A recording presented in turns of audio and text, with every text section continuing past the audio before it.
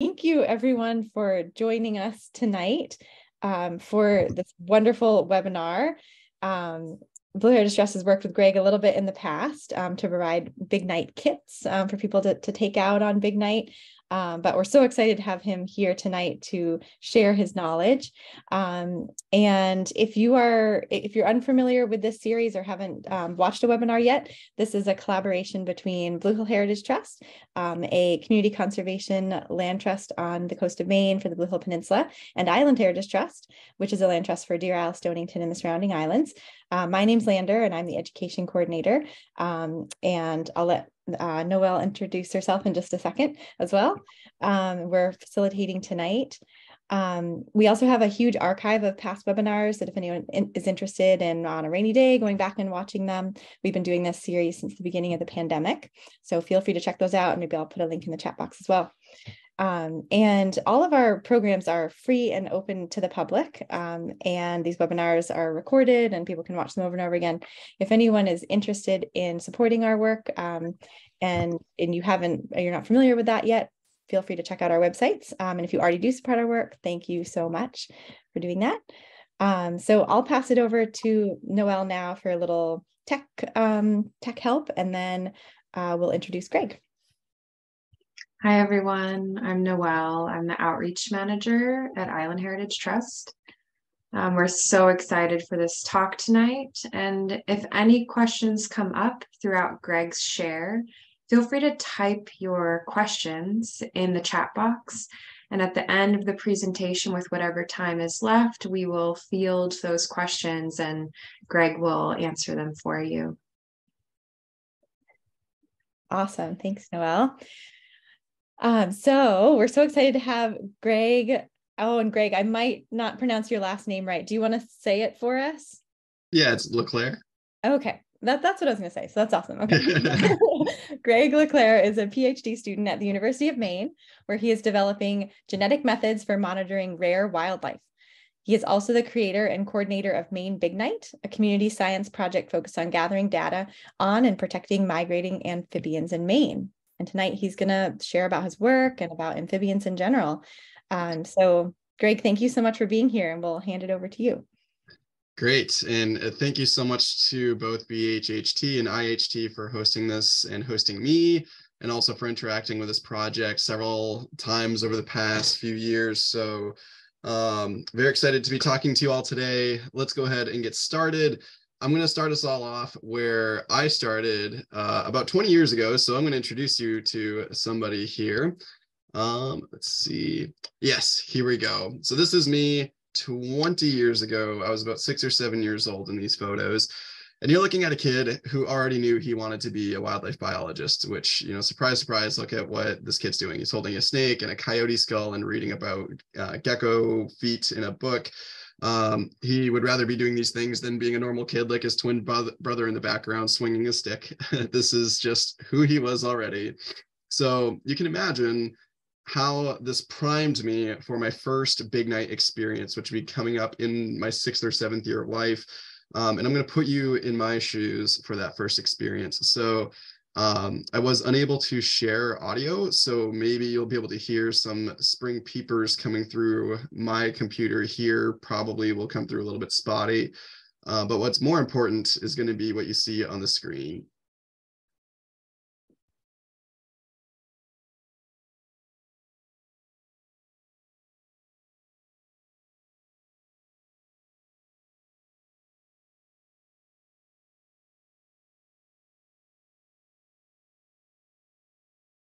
Okay, so you probably heard some like kind of robotic sounding frogs coming through my speakers, which I apologize for, but hopefully you've all heard spring peepers before. Those are some of my favorite sounds in the world. It sounds and it feels so triumphant after every winter. And that sound is what formed the backdrop for my first Big Night experience, where my family and I were coming home from an outing. We're pulling into our driveway. It's night, it's rainy, it's warm, it's April. We're walking to our front door. And then we saw this shadowy figure in our driveway. And that shadowy figure was a spotted salamander.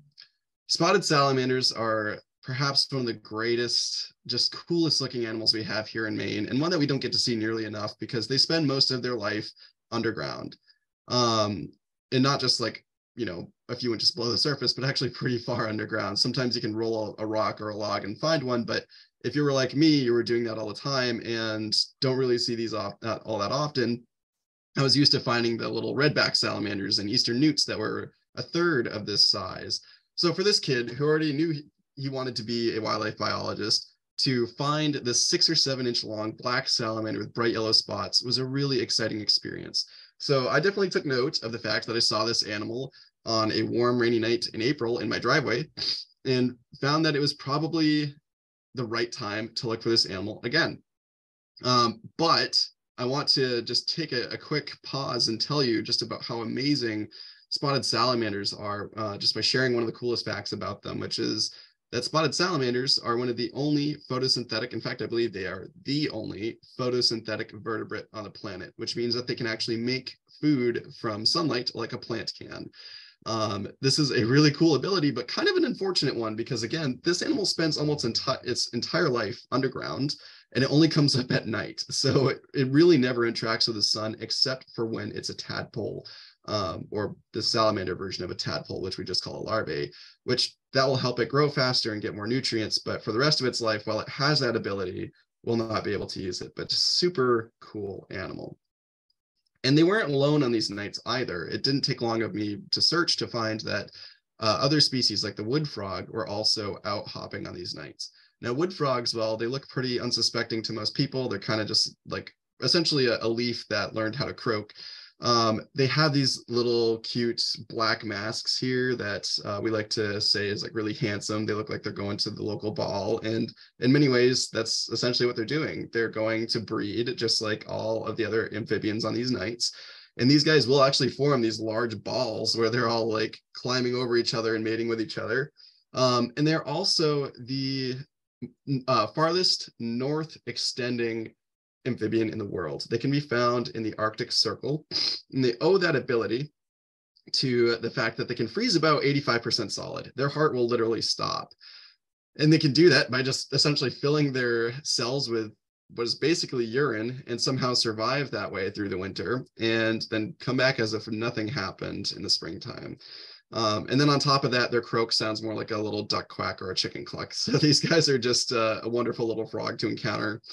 And then there's the blue spotted salamanders, where these guys have some of the most complex genetic systems on the planet. I can't really even explain it very well, but what I can tell you is that their genomes are something like 10 times the size of ours, and that they're able to hybridize with a huge amount of other species just very readily. And they're able to do that with this lineage, a special lineage within blue spotted salamanders where it's all female. They're replicating themselves, they're stealing genes from other species, and pulling off this amazing genetics, what's the word? Genetics gymnastics, I guess is what I'm trying to say. Just really wonderful species, and they are kind of rare here in the state. I didn't actually see my first blue spotted salamander until I was probably 19, 20 years old. So if you haven't seen one, most Mainers haven't either. But very pretty. They look like a Starry Night painting on their bellies if you were to flip them over. And then there's also the spring peepers, of course, right? We hear them everywhere, but I'd be interested to hear how many of you have actually seen one up close. They do end up on our windows very frequently in the summer as they try to chase the bugs around our lights. But during big night migrations, they are really hard to see because they look essentially like pebbles. And then if you can hear them calling, I challenge you to try to find one that's calling, because as you get within 10 feet, maybe 30 feet, they're going to stop. And you're looking for the smallest frog in Maine that's also one of the best camouflaged. So I have only ever been able to see 1 or 2 spring peepers as they're calling. It's quite a challenge to address. So there's also a dozen or so other species out there that will be moving around on these nights. And when all these guys are moving together on these warm, rainy evenings in springtime, we get what's called a big night. So just to put it in words, a big night is a spring night when large simultaneous migrations of thousands of amphibians occur. You can get anywhere from, in one spot, from, you know, a dozen amphibians to some spots you could be in the thousands. So these big nights happen not just once a year, usually. They typically happen 3 to 5 times every spring. It can vary depending on the weather, for sure. And the amount will also influence how big the big night is. So the less big nights you get, the bigger they get. So let's say weather conditions are only good for one movement in the year. That is going to be a really big night. Now, amphibians are very sensitive to the environment around them, which is why we get these big nights. They need things to be really essentially like Goldilocks conditions in order to feel safe to move.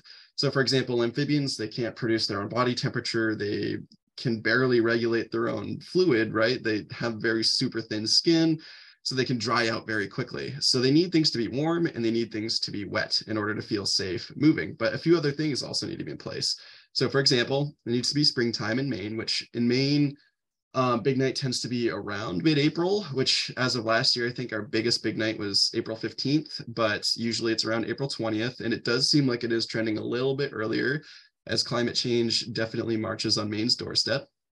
And then the ground needs to be thawed as well. This is a really good fail-safe because we get those warm days, right, in February, January, December, where like for some reason it's like 50 degrees all of a sudden.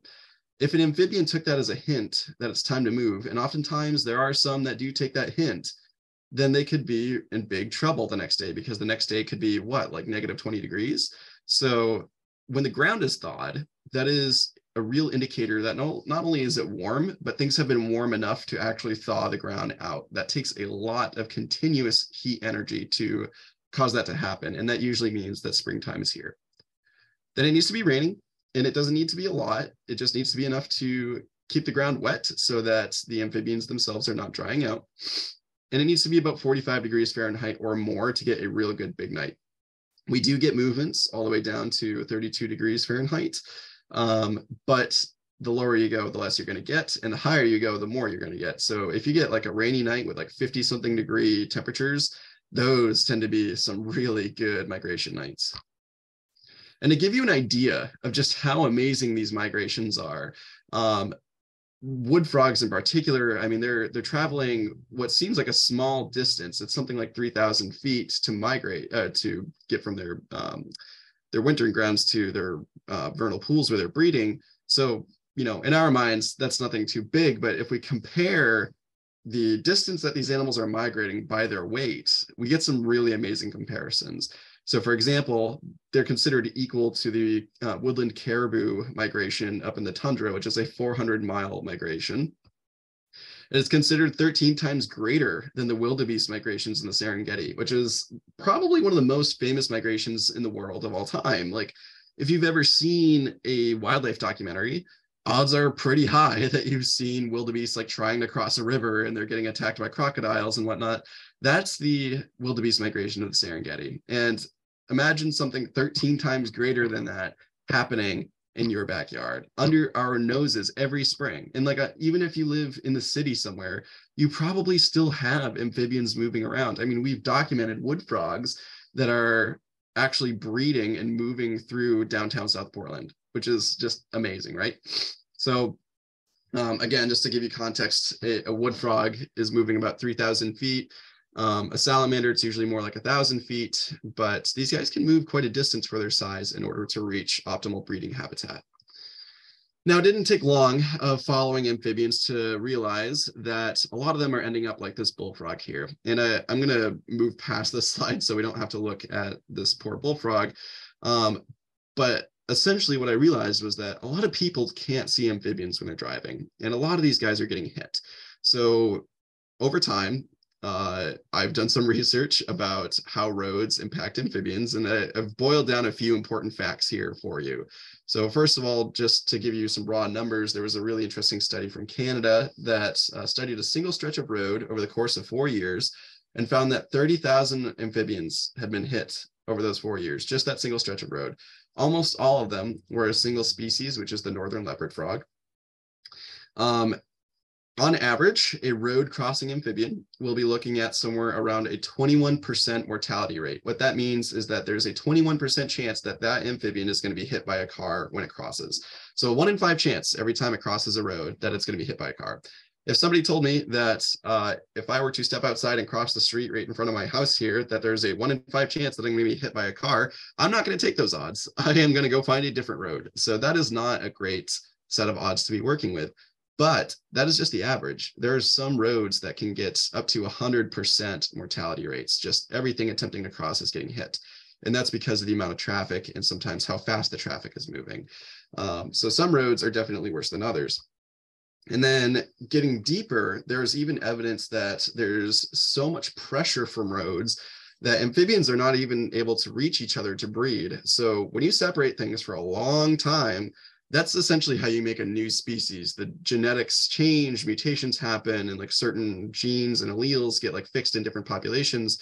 So we actually have evidence now that there are salamander and frog populations here in Maine on either side of the I-95 corridor that are showing a genetic difference from each other because they've been separated from each other for so long. So fast forwarding now from my days in elementary school and getting into high school and early college, I'm taking friends and family out now with me to go look at these animals. And I'm having a great time, of course, right? And especially getting other people involved. It's a lot of fun. We have like our spots that we like to go to, and we're helping these guys cross roads as we can. But I'm also thinking in the back of my head, is there something more effective here? Because roads are everywhere and I can't be everywhere. Everyone that I'm with right now can't be everywhere to protect these amphibians.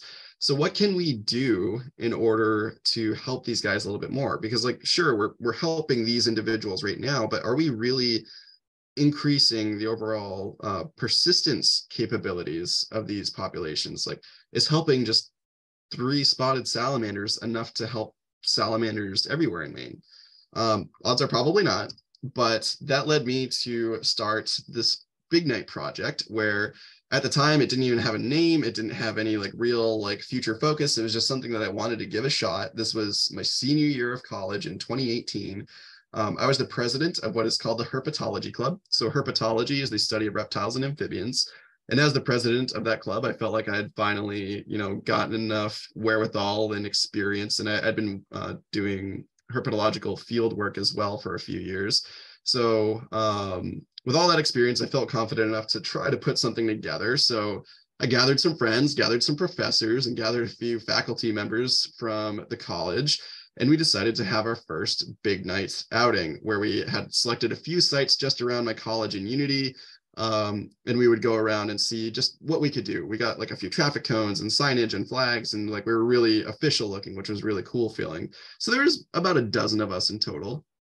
And we were able to actually attract the attention of, I don't know if anyone here would remember Bill Green's Maine. Oh, by the way, I'm just getting over a head cold. So if you hear me sniffle, I do apologize. But so some of you do probably remember Bill Green's Maine. This was a show on News Center Maine where he would highlight a lot of like outdoor related stories, and they caught wind of this and they came over and they were pretty excited about it, right? Like thinking we'd be swamped with frogs and salamanders because that's exactly what we sold them on, right? So we're hoping that we're going to have like a really good big night for them. So here's my actually my advisor, both then and now, getting mic'd up and getting an interview with a camera. So like we're getting ready. But the problem is I'm watching the weather on my phone, and we were supposed to be getting rain by now, and we weren't. And I'm looking at the radar, and like the storm clouds are like going right around Unity, like as if there was this hole right in the Unity area, and like we were just getting missed by everything. Temperatures were dropping. We're getting into the 30s for temperatures. There's no rain. It's just like getting drier and drier. So, I'm getting a little bummed out. And we start trying to search anyway, hoping that maybe there's going to be something to be seen. We keep searching and searching and searching when finally the rain actually starts, and it's just a little pitter patter, but it was enough to bring out a breeding male wood frog. And that was the Hail Mary moment for this project. Without this wood frog, I don't know if we would have gotten the gas to keep going, because sure enough, the cameras loved that wood frog. This is him on the News Center Maine website.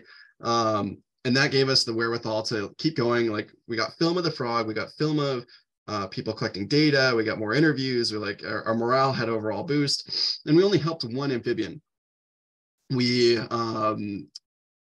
hadn't seen much for quite a time. It took more rain to come down for us to start seeing more things. Like, for example, spring peepers started finally coming out.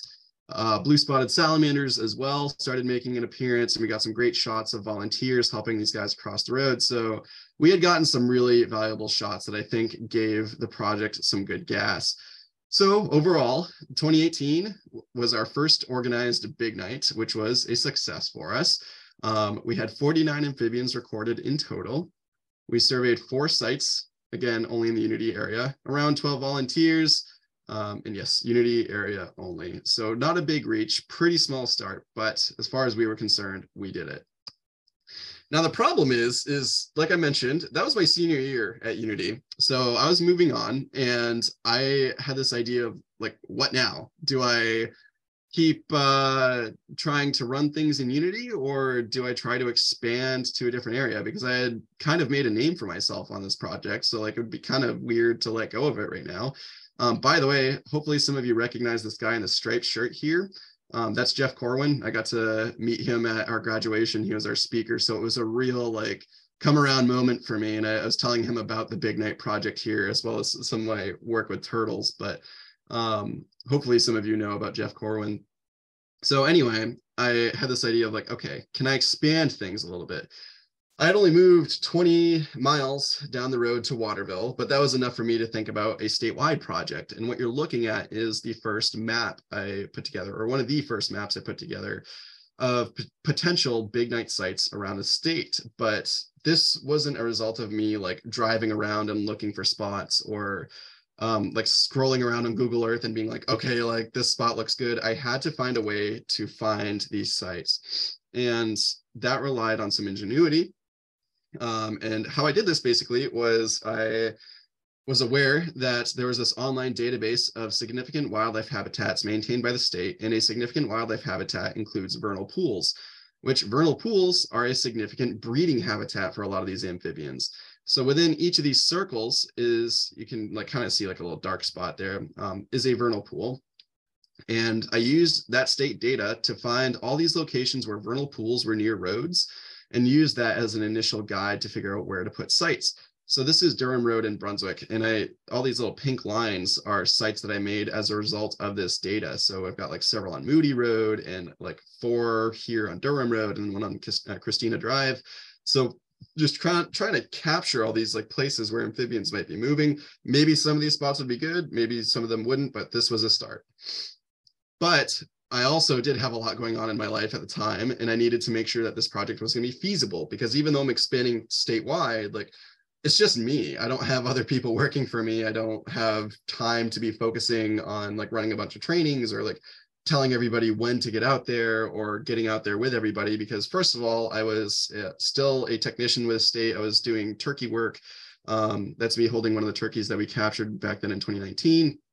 I also was raising my daughter, who was a freshly born newborn, or actually hadn't even been born yet that spring, but that was something that was certainly up and coming.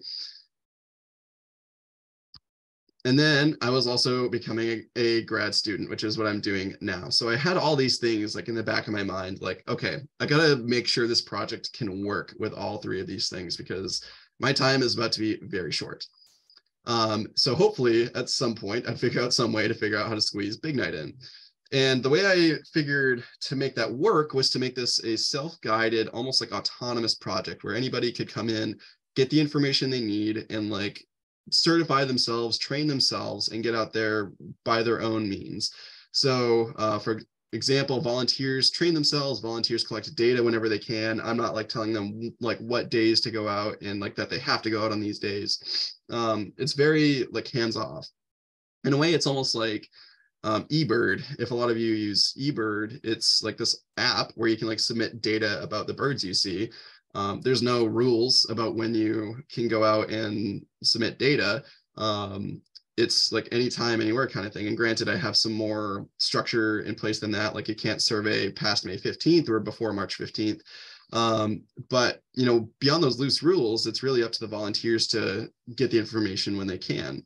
And then there's other processes I figured I could automate too. So for example, submission of data, like rather than having people email me their data or send me like paper copies and I enter it myself, why not have people enter it on their own, or even make it easier where they fill out an online data submission form and it just gets entered as they fill out data. And then through that, we can even control the quality of the data, where if something doesn't look right, it will either contact the person and tell them that they need to fix something, or it will flag it for me and I can try to figure out what the problem was. So these automatic things were what would make it feasible for a single person to run, such as myself. Now, the other thing that was going to make this a lot easier was the fact that this could very easily be a community where people would support each other and bring their expertise to the table. So for example, social media has been a huge benefit to this project. Facebook in particular, we have a group where people can ask questions, get answers, get suggestions for equipment, or like help with ID on certain species. Even just sharing findings with each other has been a huge community builder. Then of course, things like talks, right? Bringing people into the project. But really the idea is about creating an array of people that can provide different insights about things. Like, for example, perfect example, we talk a little bit about how road salt affects amphibians, but it's something that I really don't know a whole lot about. And we'll talk in a little bit about how road salt has affected our project. And I presented this talk recently where somebody in the audience happened to be kind of an expert on this stuff. And he's like giving me suggestions now about what I can do to help improve the road salt situation in Maine. So I gave you a little bit of a sneak peek of what's to come there. So pretend I didn't tell you that. But to summarize what happened in 2019, we recorded 376 amphibians, which is a pretty good jump from 49. We surveyed 18 sites, which brought us statewide. So like not, you know, from York to like Presque Isle or something like that, but mostly along the coast. Again, better than just the 4 of the previous year. We trained 23 volunteers and established our statewide reach. So yeehaw. The other important thing that we did do was set a charter for the project. Essentially, these 3 goals that would guide the project for years to come. Number 1 was identifying the significant and vulnerable amphibian migration routes throughout the state. So where are amphibians getting hit? Where are there just large amounts of amphibians traveling over the roads, things like that, identifying those. And then providing direct relief of road mortality on amphibians, not only by helping them, like picking them up and like helping them cross roads, but also using our data to help guide future management practices, like installing salamander tunnels, for example. And then finally, we want to provide an opportunity for community members to participate in conservation and natural resource sciences. It's too good, right? Like this is a great way for people to get out there and not only interact with nature, but feel like they're having an impact, right? They're making a difference. So here comes 2020 and everything looks good until March, when what happened in March of 2020? The COVID pandemic, right? This was kind of a nightmare come true in many different ways. And certainly in a community science project, I was left with thinking, like, how am I going to run a community science project when this might be the world we're about to be seeing, like where we can't be next to each other. We can't really be a community. So what do we do? As it turns out, this was actually a really perfect pandemic activity. So for example, it's outside, it was spaced out. We have relatively small groups participating, and everybody was looking for a way to get outside. So as a result, this happened to be like the perfect storm, I guess, to get more people involved in the project. So we had an immense boost in volunteerism. And by the way, just like a fun story about getting off the ground in the pandemic. We were, of course, like spinning tires and trying to figure out what's safe, what isn't, like what can we do, what can't we do. And I couldn't get answers from government on whether or not, you know, this would be a safe thing to do. You know, a few police departments had expressed that in certain towns we couldn't run this project, and we respected that. But I had actually messaged the commissioner of IFW directly on Instagram because I couldn't get through anybody else anywhere to get her blessing on this project for the pandemic. And she gave it to us and we rolled with it. So thank you to Commissioner Camuso for her blessing on that. But anyway, because of the pandemic, we had an immense boost in volunteerism. We got a huge boost as well in media coverage, thanks to one volunteer who started in 2019, Brandon Keem. He's a nature writer, and he pitched a story to the New York Times. And because of that, we got some incredible coverage. So the CBC Radio, that's a Canadian radio company, The Atlantic, we got a big article in there as well. And of course, the New York Times, which is probably still one of our biggest articles to date. And with that came just so many other accolades and benefits to the project that we'll get into shortly.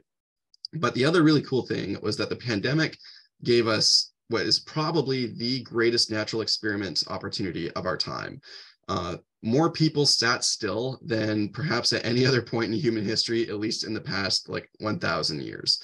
So there were immense changes in how traffic operated and how emissions changed, how even noise occurred. Things were a lot quieter.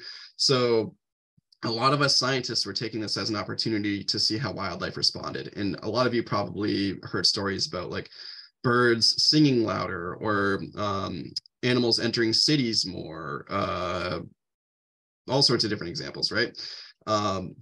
As for this project, we noticed something really interesting, which is that there was an influence from the COVID pandemic on how many amphibians were getting killed. And that result was that there were about half as many dead on the road as other years. And this is both compared to before the pandemic and after. So sadly, traffic did pick back up shortly after the spring season, which a lot of people have been asking me, like, will there be more amphibians as a result of that decline in traffic? And the answer is probably not, because of traffic returning to normal. Sure, there's probably more juveniles being born that year, but juveniles also need traffic to remain low when they exit the pools and transfer to local other forests and whatnot. So with traffic being back to normal levels by that summer, the odds are a little low that there was a lasting benefit. But this would actually be the year that we would see an increase, because wood frogs would be at breeding age by now since then. And this could be a first year of breeding for spotted salamanders as well. So if there is a signal there, it's certainly something that we might be able to pick on with 2023 data.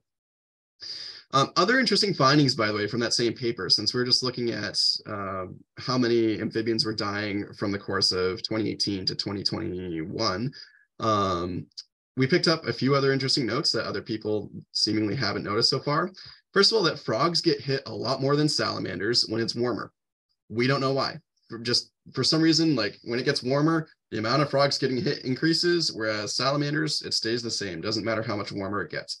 And the same is true about when it's raining more. So as the rain increases, the amount of frogs killed increases. But when the rain increases for salamanders, again, it stays the same. So why that trend is, we don't know. We gave it our best guesses, but really we still have no idea why that would be. So if anyone has any theories, please feel free to pitch them. But here's our summary of 2020. We recorded about 1,600 amphibians. So again, a big jump from just 300 something in the previous year. 69 sites surveyed around the state, 87 volunteers certified, and we gained national and international recognition. We received financial gifts, which I'll tell you how we used that in just a second. And we published our first scientific publication. Now, coming into 2021, I was asking this question where community science projects are for everybody. So what if somebody can't participate? What if they can't afford their gear, or can't access places to get gear, or just maybe the gear is not available?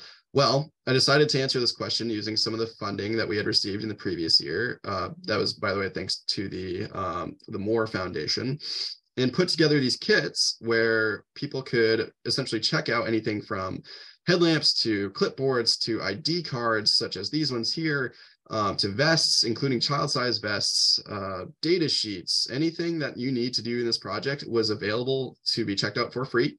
And I sent these to places around the state. And by the way, if you want either of these ID cards, these are full life-size drawings by Michael Boardman, and he's a fantastic wildlife artist based out of, I believe, Yarmouth. These are out of stock last I checked, but put some pressure on them to restock them, because these things are cool. And they're also waterproof, by the way, so you can bring them out with you on your big night adventures. They include every Maine amphibian except for one. That one that we could not fit on here was the mink frog, which is a frog that you are extremely unlikely to encounter during this project. And of course, I ate my words the first year that we produced these. Somebody found a stinking mink frog. Hopefully most of you won't encounter a mink frog and won't be confused as to why it's not on there. But these are really cool, and hopefully they are available soon. And I believe it's half of the proceeds from that go to the project. So please consider buying them once they do come back in stock. And by the way, that's also a way we used our money, was to commission these ID cards. By the way, this map just shows you the places around the state where you can check out equipment. So I believe BHHT is this one up here.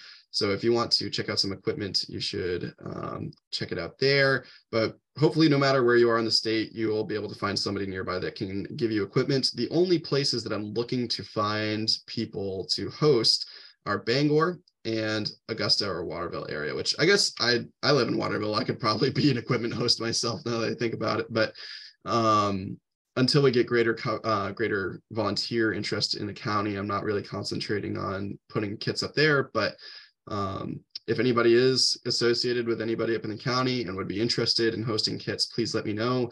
I am out of funding for producing the kits at the moment, but I can certainly tell you everything that we use for them, and they're very low cost to put together. So you can put together enough kits for 5 or 6 people for under $100 very easily. So just let me know if you're interested, and I'm happy to help set you up. Another very interesting thing has been our ability to keep our finger on changes in the world of amphibians. And I'm showing you these 2 pictures because initially when we first found these guys, we were very excited. We're like, wow, these are like the most pregnant female frogs we've ever seen in our lives. They've got more eggs in them than you would believe.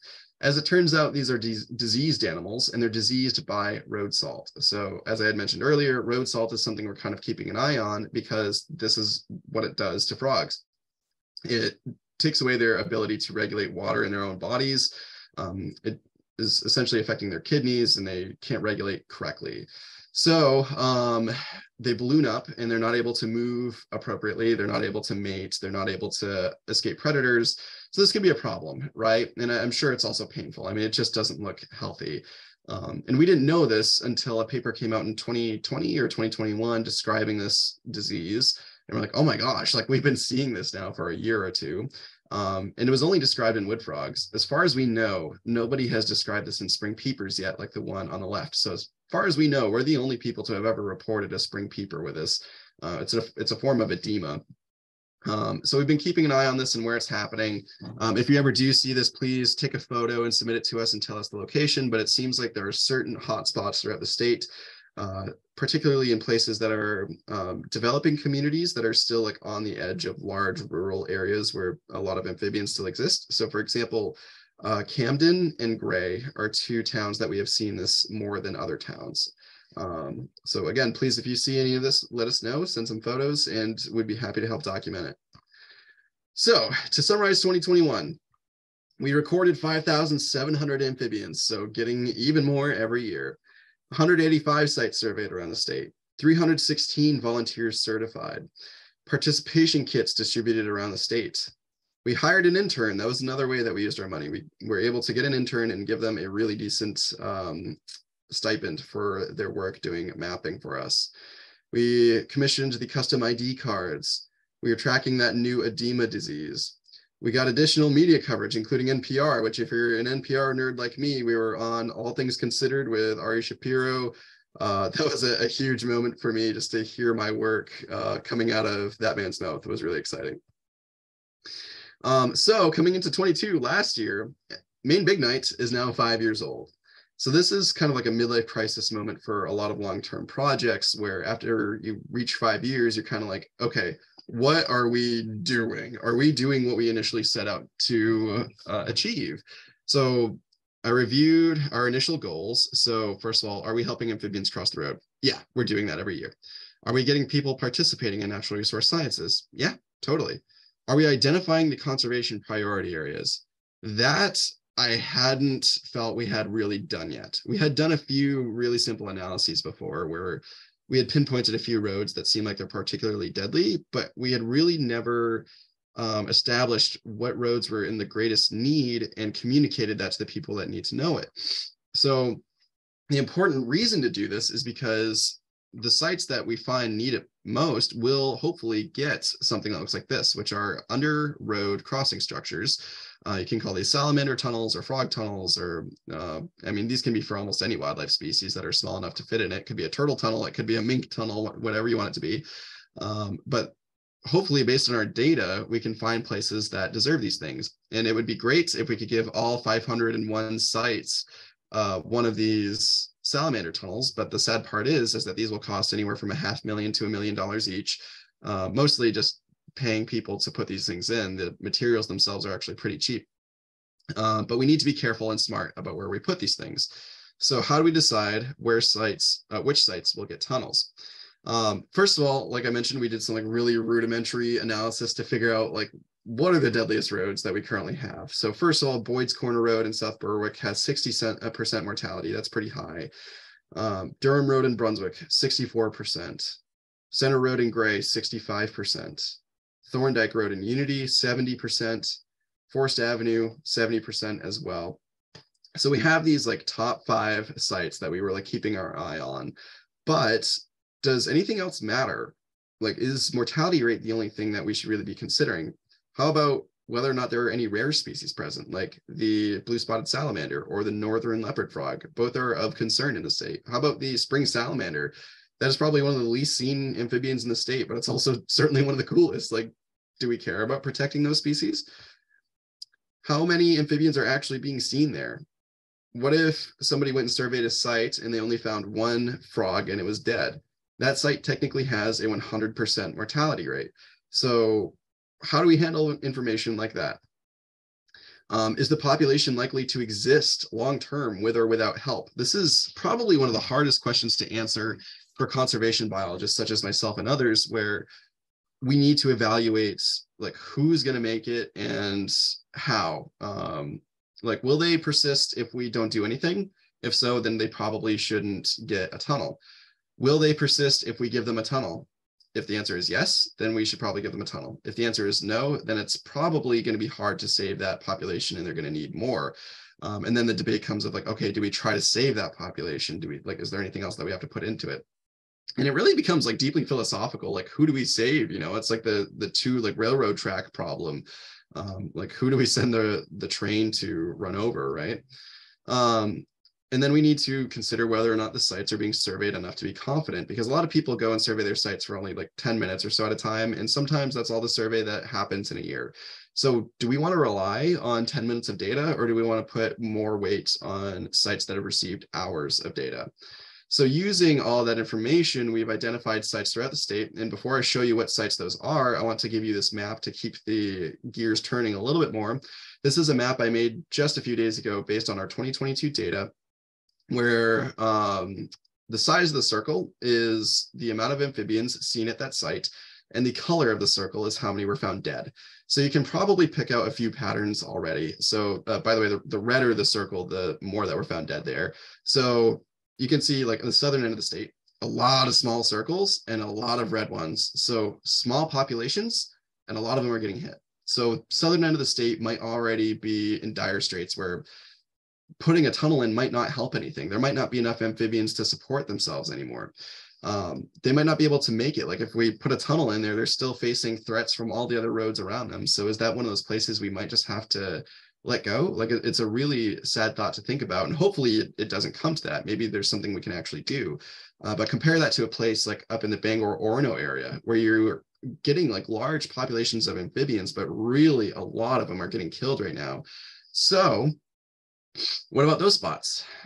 They have high populations, but a lot of them are getting killed right now. That sounds to me like a really prime spot to put a tunnel, because they have the population size to maintain themselves if a tunnel is put in. So crunching all the data that I had mentioned earlier, we identified 30 sites around the state, and thankfully we do have a good number of them in the southern end of the state, where tunnels should be placed.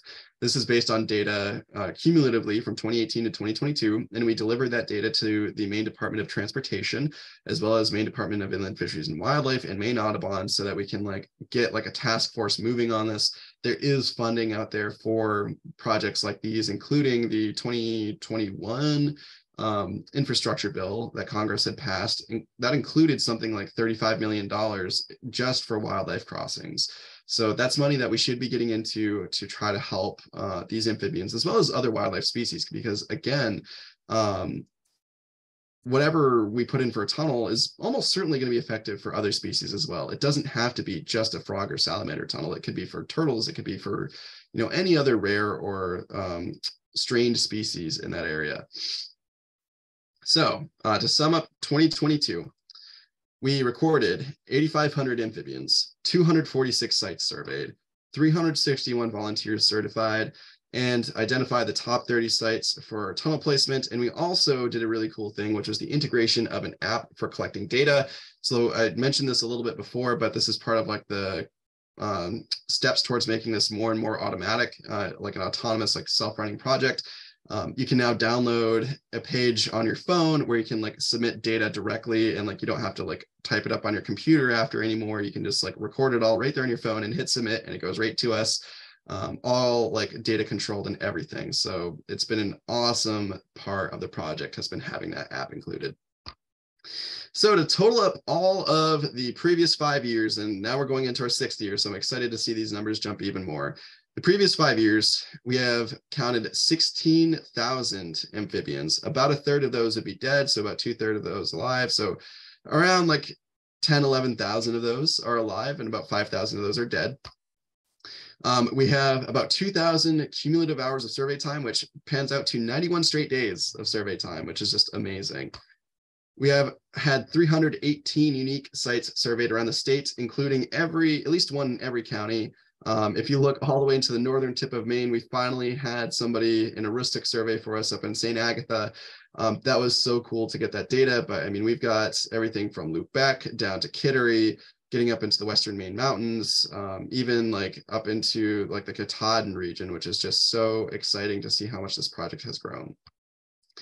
And then we don't have a good estimate of how many people have actually participated in this project, because sometimes people don't record who else comes out with them on these big nights. But theoretically, most people are bringing at least one other person with them. Some people are bringing 5, some are bringing 20. So we're estimating just broadly thousands of people have now participated in this project. I would love to have a more concrete number, but I mean, just every year there's so many people participating, and more people every year too. And now that's becoming a more social event. Like, people are surveying with each other, they're bringing friends and family out, they're realizing just like how fun this is with others. More and more people are participating every year. So what's next for the project? This is just a little bit of a ramble for you to give you an idea of what directions might be coming, but we are, of course, interested in doing research. So we want to figure out what predicts wildlife road mortality. We want to know the social influences of the project. How is this project changing how people feel about nature or science, or anything along those lines? Amphibian diseases, so anything like the road salt to the other diseases that amphibians are facing, like chytrid fungus and ranavirus. Are we able to use this project to monitor those as well? How are amphibian populations doing? Are they stable in Maine? Are there places in Maine where they're definitely declining? And what's the timeline on those? Like, how do we have time to save a lot of these populations? How reliable is our data? So for example, we have a collaborator from the University of New England, Dr. Jeff Parmalee, who's going to be leading a project soon to figure out how accurate our counts are. So think if you're out counting amphibians on a big night, dead ones don't move, so you're more likely to find a dead one, whereas living ones, they're moving, so they might like evade you and you might not see them. So are we getting accurate counts of these amphibians, or things biased in a certain direction? His research is going to focus on how biased we are, and if we are, some corrections that we can make to our data to be a more reliable data source. We also want to conduct targeted surveys to assess rare species, especially the spring salamander. So if you happen to live in the mountainous area of the state where spring salamanders live, I would love to find sites near you where you can go see if spring salamanders are being affected by roads. We know they go on roads now, and that's a question that we had until very recently. Like last year, we hadn't seen a spring salamander on the road until last spring. So it's really new information to know that they actually go on roads during big nights. Now we just need to know how affected they are. And of course, we're going to continue our annual surveys. We're going to continue increasing access to the project, but I want to know also what you would like to see. So if you have any comments or ideas, please feel free to throw those in. I would love to hear your ideas. I mean, after all, this is a community science project. So that is everything that I have to share with you today. I just really want to thank everybody for being here and for showing interest in this project. For this to come this far around, from that kid who was 7 years old finding a salamander in his driveway to last year finding 8,000 amphibians and producing a scientifically peer-reviewed article in the New York Times and like all these other things that are coming together. It's just been such an honor. So thank you everybody for the attention and for your time and for doing what you do for amphibians. If you have any questions, please feel free to direct them to my contact information here. Also check out our website, check out our Facebook and our Twitter. And then I have so many other people to acknowledge as well. I'll just leave it at that, but please feel free to shoot questions into the chat as well. So thank you. Wow, Greg, thank you so much. That is so inspiring to see how your work has grown over time and the impacts that it's had. And you're an incredible storyteller. The way you intertwine your story and the amphibian story and just show that interconnectedness between all life. It's a beautiful example of that. Thank you so much. First of all, just thank you so much for being here tonight and sharing that story. Yeah, thank you. And I think we did have some questions here and some thanks in the chat box as well. Great. Is it helpful for us to read off the questions for you, Greg? Yeah, if that's the easiest way to go about it, that works for me. Do you want to take one, Noelle, first? Or? Yeah, sure. One came in a while ago from Cheryl, thanking you for an outstanding presentation. Congratulations on your excellent work. When you place a tunnel, how do you determine whether the amphibians will use the tunnel? That's one of the hardest parts of wildlife road crossing infrastructure so far, is like guaranteeing that it's going to be used. There's a almost like hilariously bad example of a huge overpass being made where it's a bridge going over a highway for animals. So it's like a bridge with like trees and grass and rocks on it. And the folks who had set that up put some cameras out to see what was using it. And over the course of something like 5 years, a single squirrel used it. So that's something that was probably a multi-million-dollar project. So it really takes some really careful attention to make sure that these are effective.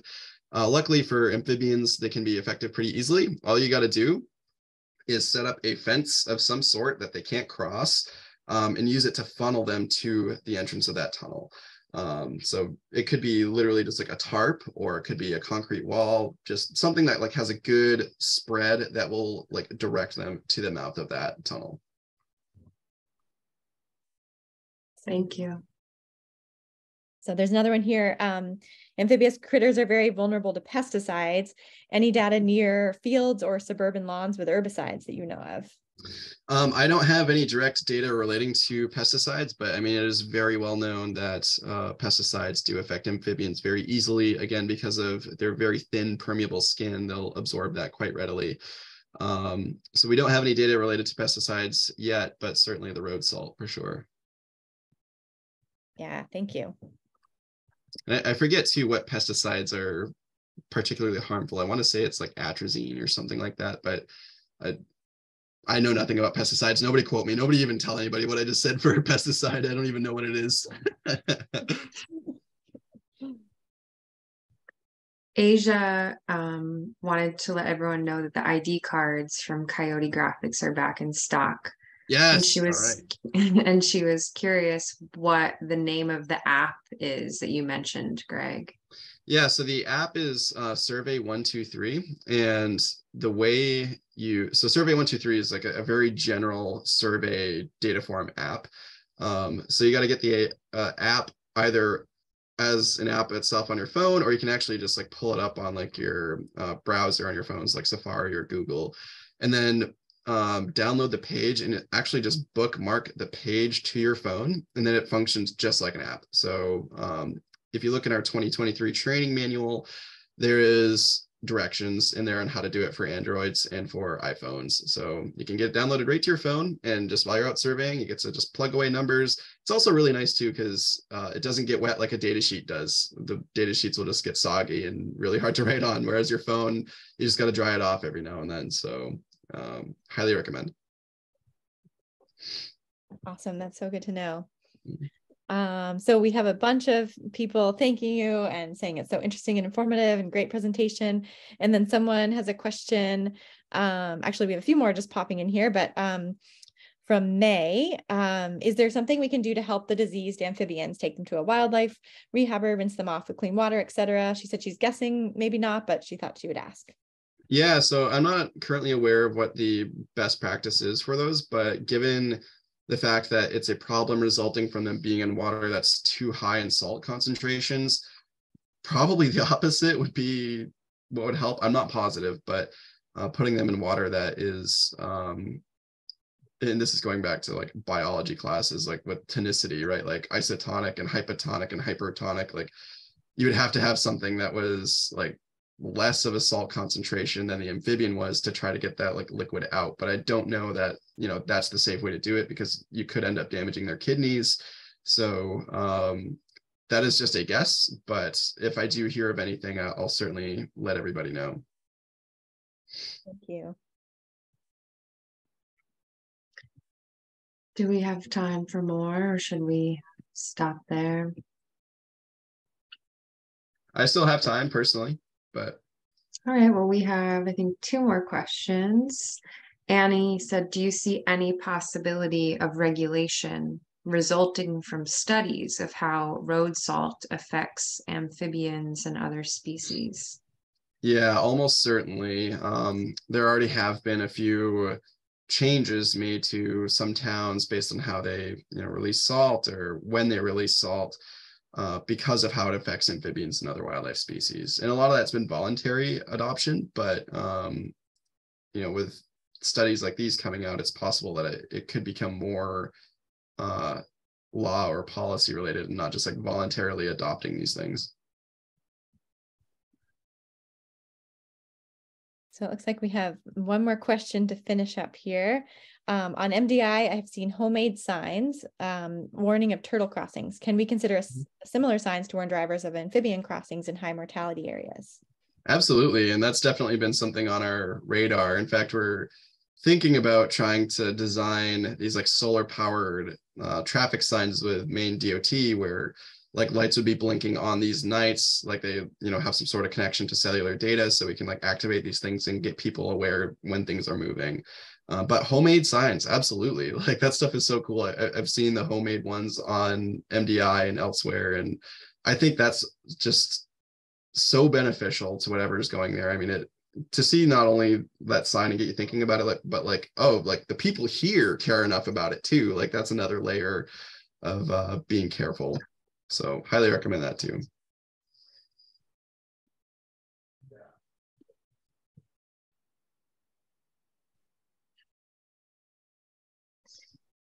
One more just popped in. Might as well read it, and then we can be done. May asks also about signs. Are we allowed to put up road signs leading up to the sites we're surveying? Does DOT have any restrictions? As far as I'm aware, you can put like small scale signs that, as long as they don't affect the actual flow of traffic, you're okay. So like you can't tell people to stop or like divert to different roads. But you can be like warning like amphibian crossing ahead, or like even, road work ahead, like that kind of stuff that draws attention and like gets people to slow down. As far as I know, that's okay. Wonderful. Thank you, Greg.